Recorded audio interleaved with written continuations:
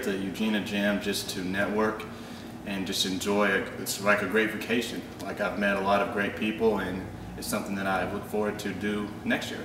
I started modeling 6 months ago, and just like, I really, honestly, to be truthful, like, I signed up for the site, and I realized after I submitted my photos in that it's all woman website just for products.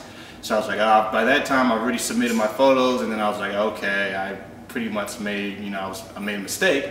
But I really started talking to Bob, emailing him, and then basically then he told me about the jam. And I realized, you know what, I really needed a vacation, and just there's going to be photographers there, and just, I wanted to help out and be a good person. So that's what motivated me to come. I really enjoy meeting people. And there's just a great diverse amount of people here. Just from photographers to models, like it's just basically a phenomenon to be able to be around so many great people.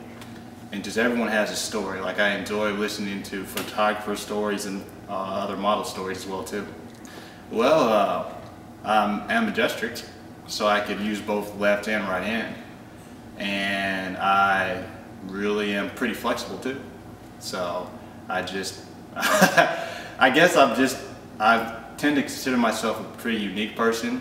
I really enjoy writing, and I really am into like ancient samurais, like Japanese stuff as well too.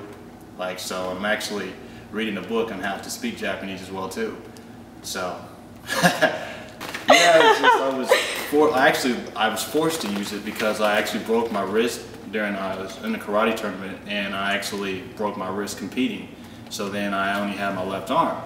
And just like, I realized that I could just not do anything, but I was like, you know what, I gotta learn how to adjust to my not having my right arm. So then I started writing on my left arm, and just basically then I started being able to trade off in case something wrong with my right, I could use my left. That's pretty cool.